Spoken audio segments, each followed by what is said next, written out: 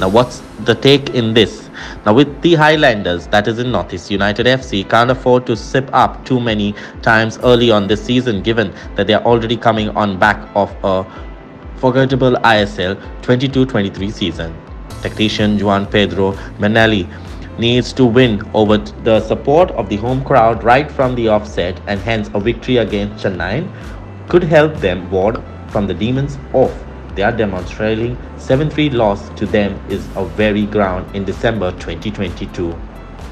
While in Chennaiyin FC, Coyle's teams are renowned for playing a fluid, free-flow style of football, especially when they attack.